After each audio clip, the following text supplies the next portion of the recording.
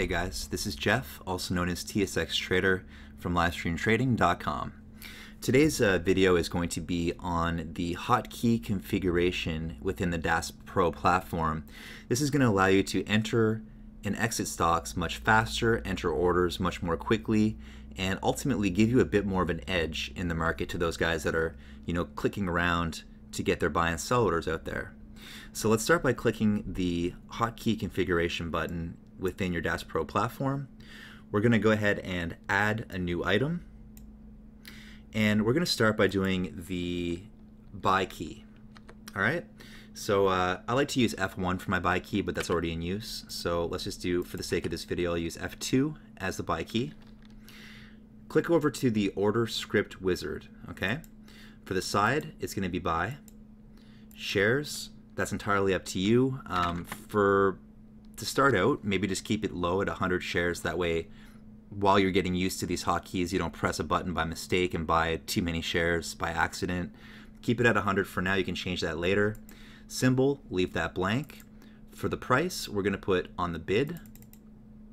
Okay. For the account, drop that down. Click your account number. For the route, we're going to use limit. Always limit. TIF is going to be day plus.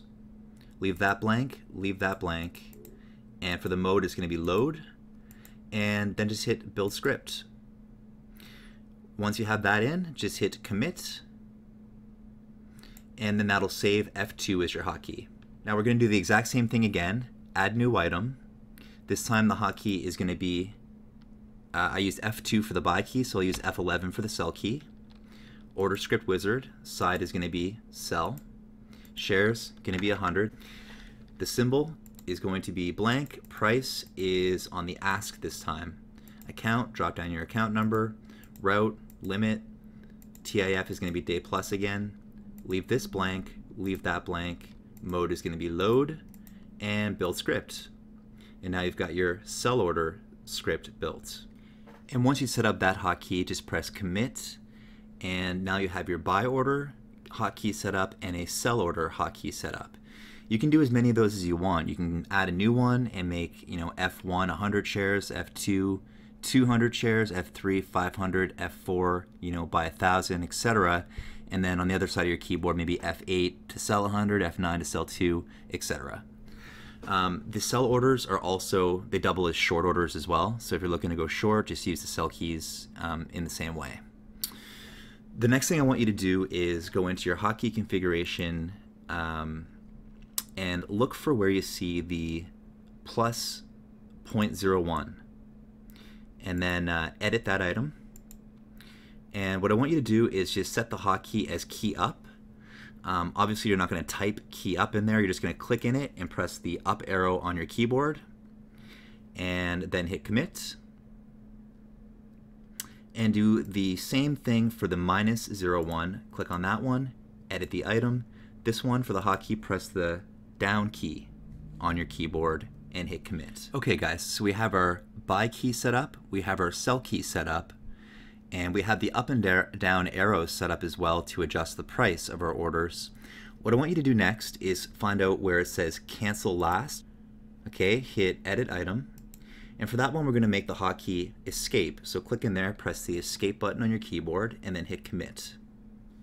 Okay, so next we're going to find the hotkey that says plus 100 shares, and we're going to edit that item. And in the order script wizard, we're going to press the key right button for the hotkey. Hit commit. And do the exact same thing for the -100 shares. So we're going to find the -100, there it is. We're going to edit that item. And for the hotkey for that, we're going to make it key left. So just press the left key on your keyboard. Hit commit. Okay guys, so the next thing I want you to do is click add new item.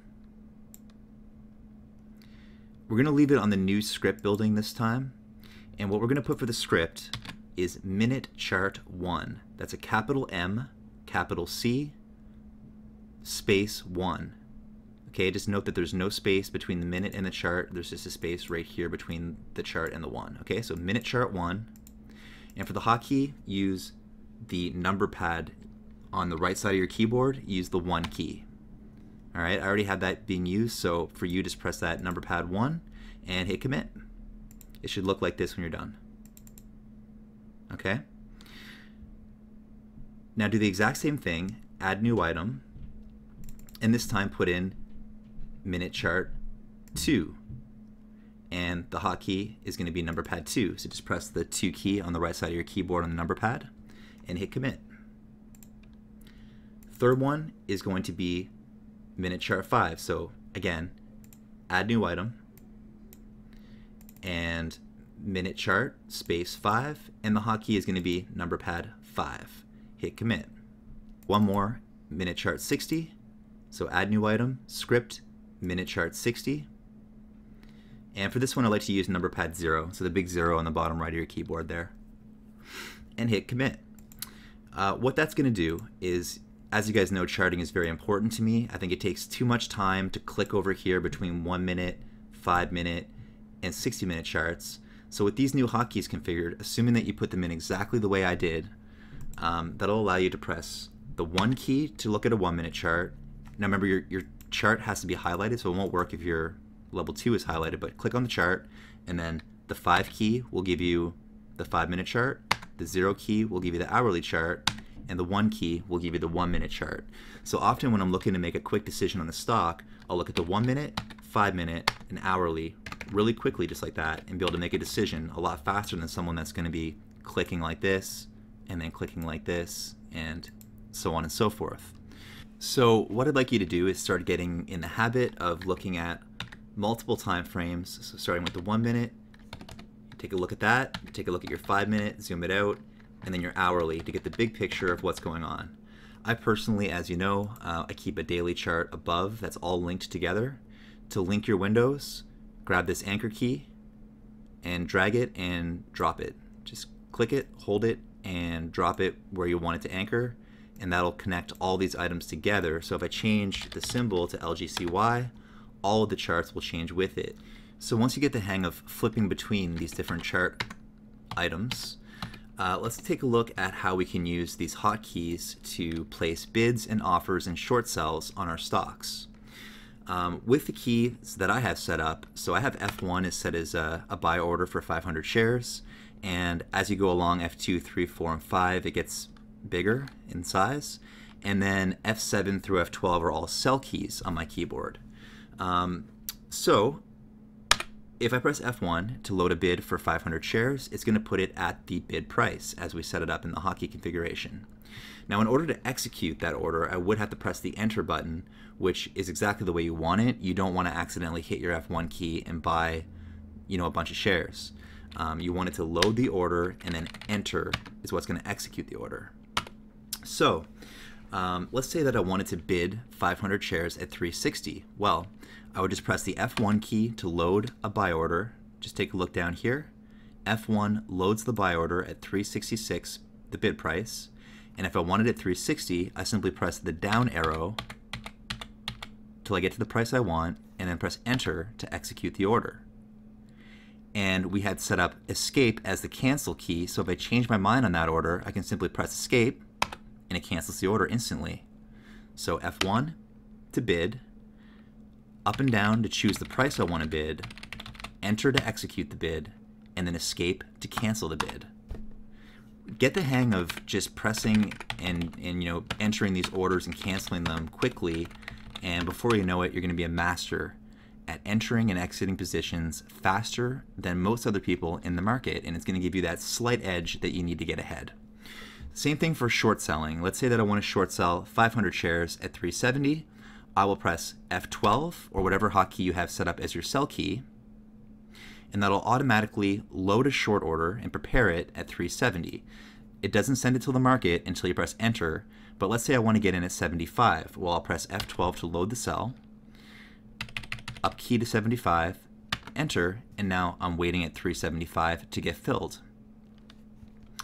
In the instance where I don't want to wait to get filled, I need to get short and I want to get short right now, what I would need to do is press the F12 key, which will load a short order at 370, and then move it down to the best bid price that I can remove shares from. So the best price you can get in right now is 366. There's 400 shares to buy at 366. So if I want to short, I have two options. One is I can sit at 370 and wait to get filled. Second option is I can go at 369 on the offer and again wait to get filled, or 68 or 67, but there is someone bidding to buy 400 shares at 366. So if I press F12, load my sell order, set the price to 366, and press enter, it's going to take those 400 shares from the market at 366. That's what is called a marketable limit order. Because we're still using a limit order, it's not going to fill me at any price lower than 366, my limit price, but it's going to remove liquidity from 366, which is essentially a marketable limit order I'm taking from the market. While we're on the subject, I want to show you the difference between adding and removing liquidity. If I press F1 to bid, and I put my bid at 360 and press enter, I'm actually adding 500 shares of liquidity to the market at 360. If I want to remove liquidity from the market and buy the stock, the best price showing right now to buy the offer is 370. So I'd have to press F1 to load my bid, move the price up to 370, and press enter to remove liquidity from 370. So the easiest way to look at it is if you're bidding or offering outside of the bid and ask prices, you're adding liquidity. So I just added 500 shares of liquidity at 375 on the offer, or I'm adding liquidity at 362 on the bid. That's adding liquidity. To remove liquidity, I need to take shares that are already available on the market. So right now, the best price to buy LGCY at market is the offers at 370. So I would press F1 to load my bid. I would execute. I would move the order up to 370 and press enter, and that would execute and buy the 370s. I really hope this video helps, guys. Make sure to copy the information exactly as I posted it, and please be careful until you get used to using these orders. All right, guys, thanks a lot. Have a great night. Talk to you soon. Cheers.